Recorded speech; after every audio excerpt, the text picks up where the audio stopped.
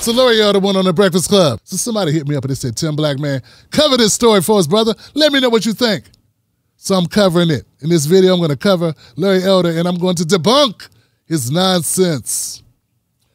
So Larry Elder likes telling this story about Obama. Says Obama was a part of a law firm that did a class action lawsuit, that lied and said that black people were being discriminated against when they weren't, and that black people just don't know how to pay their bills. That's why they don't get loans. They don't pay their bills. Here's a clip. This is not from the Breakfast Club, but it's the same story because Larry's been telling the same story about this same group of black people for the last 20 years. There was a young attorney named Barack Obama who joined with other attorneys to file a class action lawsuit against Citibank some years ago.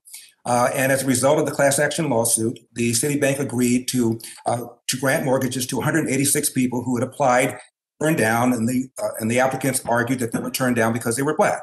Well, they got the loans, and virtually nobody was able to keep up with the loans. Many of them went into default, which indicated that the bank was not discriminating against these would-be black borrowers. Here's the truth about the story. It's bogus. It's from the Daily Caller, Ben Shapiro's paper, which I don't trust. And those people, it was 3 black people that took out, they'd already had home loans. They wanted to refinance their homes. They already had good credit, Larry, because they already had homes. They were paying on their homes. According to the Daily Caller, these people, many of them defaulted. What's many, Larry? What's the number of people that's many? I don't know what many is. And I can't look it up because it's the Daily Caller. And they didn't publish the information. But you know, Larry, you know what I trust more than the Daily Caller, Larry? In your bogus story that makes black people look like garbage? I trust the Small Business Administration. And they did their own research. And in their research, they determined that black small businesses with fair credit pay higher interest rates than white small businesses with fair credit. And black small businesses with good credit pay higher interest rates than white small businesses with good credit. They also determined that black small businesses with excellent credit, guess what they do, Larry? They pay higher interest rates than white businesses with excellent credit. So I'm going to trust that a little bit more than you, Larry. And yes, systemic racism exists in lending. It also exists in business. Venture capital. Over 97% of venture capitalist funds go to white guys. 97. And you know who gets the other 3%?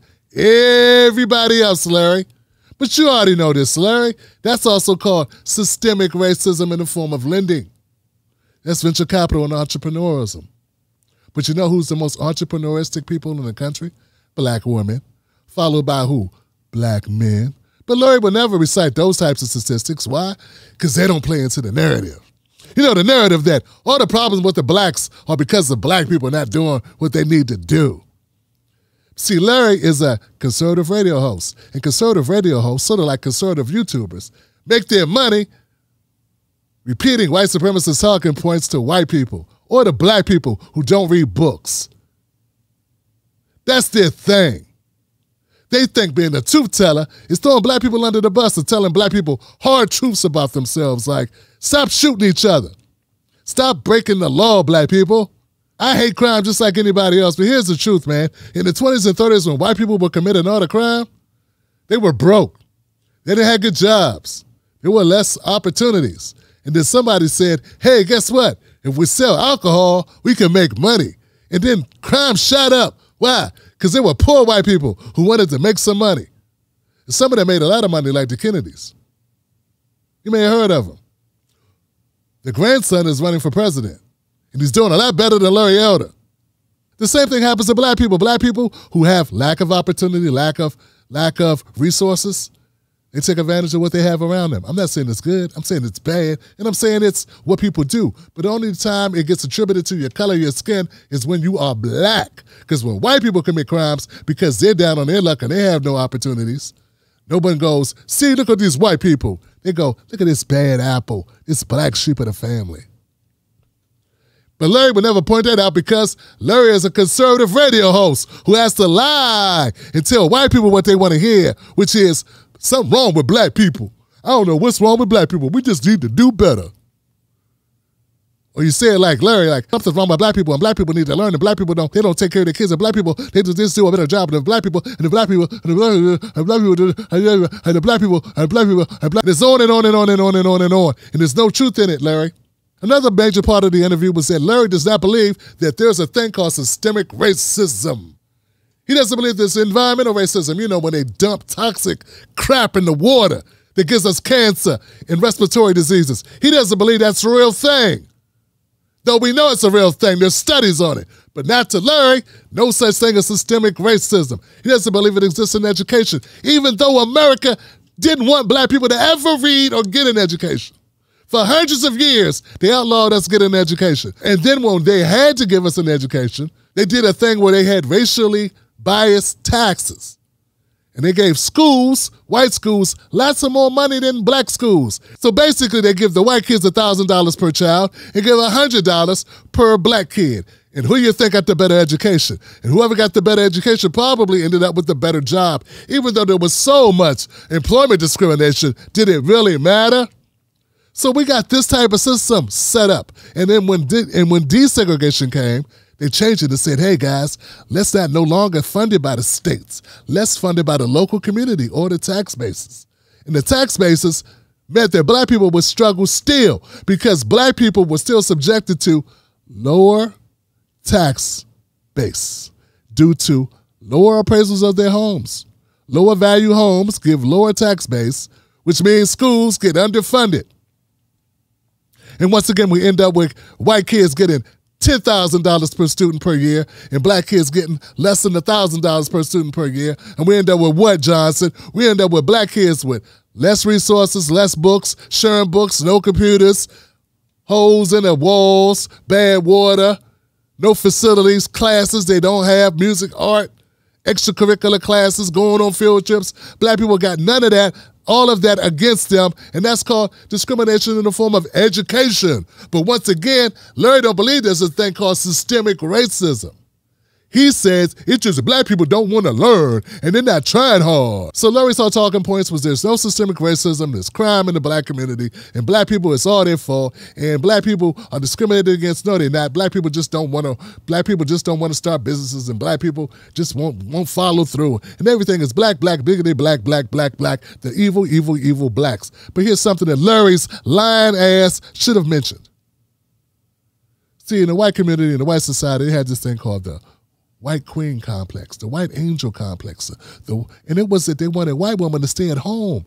And they wouldn't get an education. They wouldn't be able to grow businesses. And those white women were looking across town at the poor black women. And those black women were doing what? They were pursuing education. They were going after jobs and going after opportunities and becoming entrepreneurs. And those white women said, ugh, I hate it. So those white women got very jealous. And those white women did things to hurt those black communities. And those white men were like wind-up dolls, and they want to destroy black communities. Communities like Tulsa, Oklahoma's Wall Street, or Sweet Auburn in Atlanta, and also in Nashville.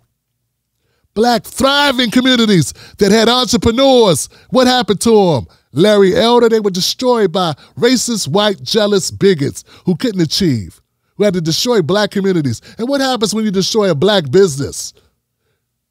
The owner of that business can't pass it down to his child. And what does that mean? That child can't pass that business down to their child. And this happened over and over and over and over again to black community. I'm not saying it's an excuse for black people not to achieve, but why isn't that part of the story, Larry? Why are you only telling half the story, Larry? Why can't you be fully transparent to your audience? Oh, that's right, because Larry is a conservative radio host whose job is to keep his audience happy. And just like a lot of conservative YouTubers and people on TikTok, they don't want to tell the truth about what really happened in America or what happens in America because they want to eat off the same gravy train that Larry Elder's been eating off of, which is black people are derelicts. Black people don't achieve, and black people are their own worst enemy. And if you don't give them that, then those white people get mad and they'll no longer pay your salary or buy your goods and your merch or make it so that you could run for president or governor or whatever and lose big and lose badly, Larry Elder, because you deserve to. See, I got a problem with people that think keeping it real means throwing black people under the bus, being real tough and telling real black people how real their problems are and how all those problems are really their own fault. That's that keeping it real. Keeping it real is cracking a book and doing your own research and realizing, yes, systemic racism does exist. It doesn't mean that black people can't achieve. Of course we can. We have successful people throughout history that achieve, but it's in spite of the roadblocks and the obstacles that have been set up against us. Yes, there are black people and white people that start at disadvantaged situations. But guess what? White people never had their businesses destroyed by jealous black people who bombed their homes, who robbed their homes and flattened their businesses, and then didn't even have to go to jail or form restitution. That never happened to white people. Only to black people. And what do you call somebody who won't tell history accurately and blames the victims for their own situation? See, black people didn't find themselves one day just wake up and they own only 2% of wealth in the country that they built for free against their own will. No, that happened because America made it so. And black people have been kicking and fighting and screaming and going against it ever since. From the inception, we've been fighting for ours and we've been trying to achieve.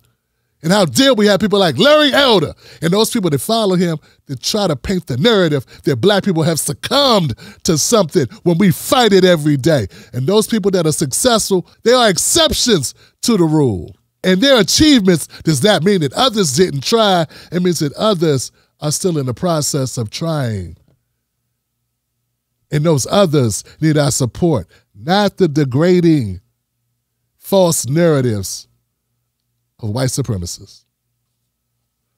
All right, guys, my name is Tim Black. If you want to follow this content, I suggest you do it now because you never know. We got sellouts like Larry Elder, and they're coming for me. Help me fight them off here on the Tim Black Show. It's a new day, even for the sellouts.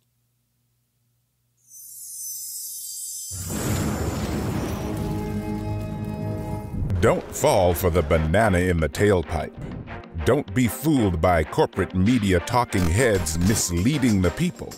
Get your news and information from an entity that keeps it real. Tim Black. Tim Black is the host of The Tim Black Show. Independent news that leaves you informed, inspired, and sometimes entertained, but always in the know. Go to timblacktv.com and sign up today. The Tim Black Show is news for people who can't stand the news. See you there.